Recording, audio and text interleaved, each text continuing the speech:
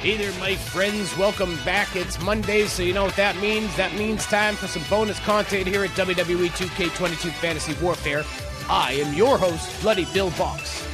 And in this week's edition of Throwing It in the way back machine to see if we get the same result as the original, we're going to go back to 1995 for another match that did not have a decisive victor when it happened. It was the 1995 Royal Rumble Main Event Championship matchup between Big Daddy Cool and Bret the Hitman Hart. Previously, Bret the Hitman Hart had lost the WWF Championship to Bob Backlund at the 1994 Survivor Series and went out of action with a shoulder injury. While he was out of action, Bob Backlund would lose the championship to Big Daddy Cool Diesel just 7 or 8 days after the 1994 Survivor Series, so a new champion was crowned without Bret Hart ever getting his rematch. Well, upon his return, Bret the Hitman Hart would get his rematch with the ever-honorable Big Daddy Cool Diesel, but this championship match would be marred with all sorts of outside interference from the likes of Owen Hart, Jim Neidhart, Jeff Jarrett, the Road Dogg, and probably everybody else in the mid-card division of WWE at the time, but in the end, the referee could not maintain control and we would not get a decisive victor. So in today's WWE 2K22 Fantasy Warfare bonus content, we're going to take it back to Tampa, Florida at the Sun Dome for the 1995 Royal Rumble with the WWF Championship on the line as Big Daddy Cool Diesel defends the championship against Bret the Hitman Hart.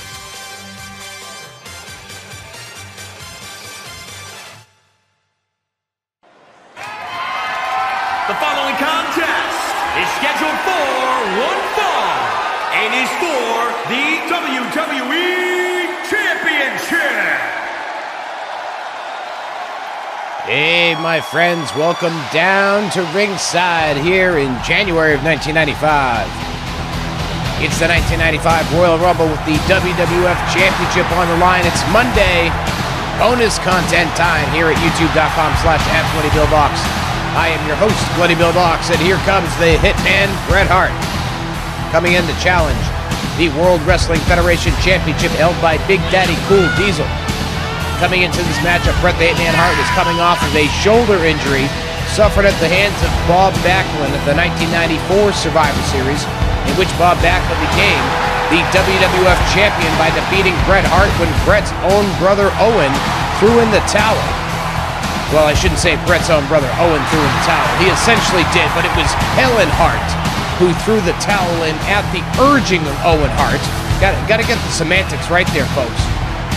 It was Owen who urged his parents to throw in the towel, and that led to a brand new WWF champion at the 1994 Survivor Series. Upon his return from injury, Bret the Hitman Hart wanted to get his gold back, but the man that beat him for the title was no longer champion. And as a result of that, Bret Hart had to go to the new champion to get a title match, and Big Daddy Cool Diesel, being the champion that he was at the time, was all too happy to give the excellence of execution his championship opportunity.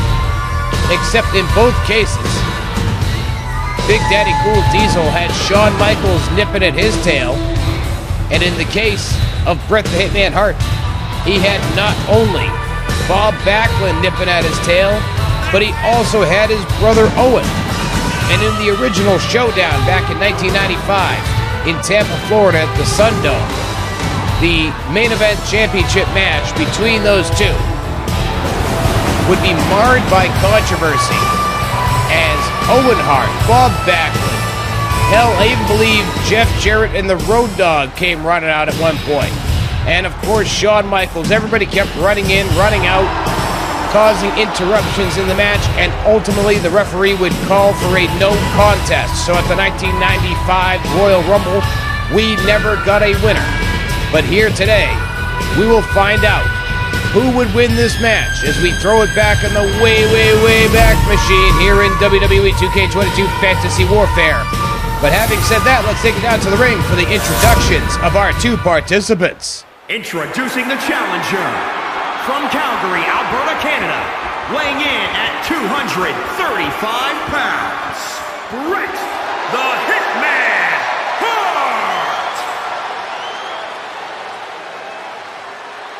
And introducing the champion from Detroit, Michigan, weighing in at 317 pounds, he is the WWE Champion, Big Daddy Cool Diesel.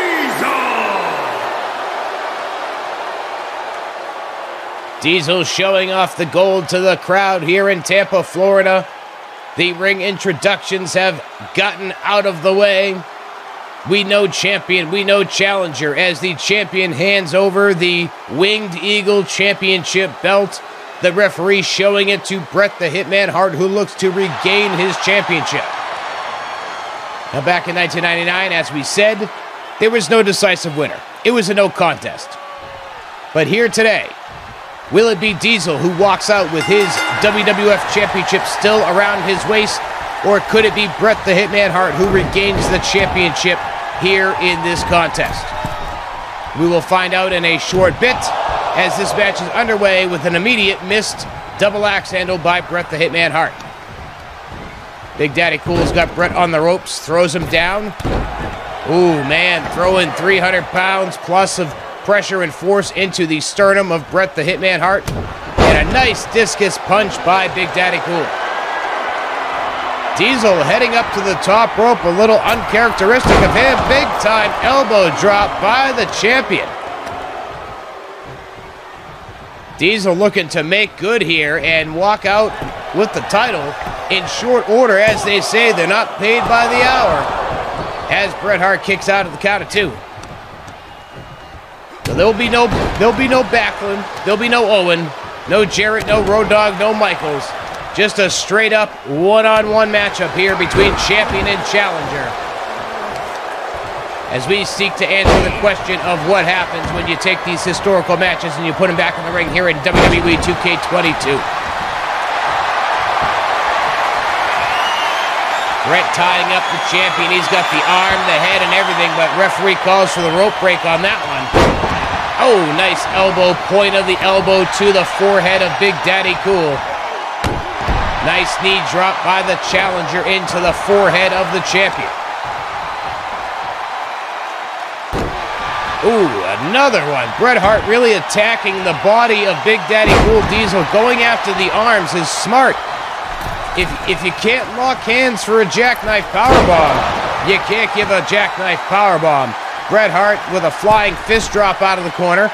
Now back up one more time. This time the Hitman elbow.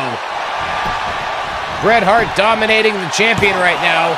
Into the cover. The referee is there for the 2, and that's all we get, as Diesel is able to kick out after Bret Hart nailed that patented elbow out of the corner. Bret dragging the champion back out to the center. Uh-oh. Thought maybe he might be going for the sharpshooter, but Diesel said no way, kicked the challenger away. Diesel brings Bret up. Uh-oh, choke slam. Oh, nasty choke slam by Big Daddy Cool. Diesel on the challenger. Bret Hart is in trouble as Diesel tries to drag him to a better position for a cover. Diesel down, referee in a position. I wouldn't call it a great one. And Bret Hart kicks out of the count of 2.